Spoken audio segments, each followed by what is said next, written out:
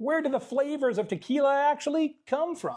Great question from Pedro at Elevate Your Soul. We'll send you a bottle as a thank you. With aged tequilas, you get flavor from wood barrels, but with blancos like this TC Craft that has a lot of mint and black pepper, what's the secret?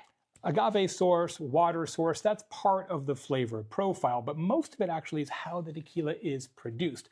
The flavors that you taste are actually produced during the fermentation and distillation processes. Over 300 known flavor compounds can develop in tequila through chemical reactions. Most of these come during fermentation. The yeast doesn't just convert sugar to alcohol, they also produce congeners and organoleptic compounds that create flavor and aroma. Fermentation speed is also a big part of this. Slower fermentation creates butter and vanilla notes, while rapid fermentation produces crisper, citrus-forward notes. The choice of yeast itself matters quite a bit as well. So you've got commercial yeast, you have champagne yeast, you have wild yeast. That all creates different flavors. Yeah, it's not really the raw materials that create the flavor, but it's the art and the science and the equipment of the distillers that does it, like Meli Barajas, who makes TC Craft.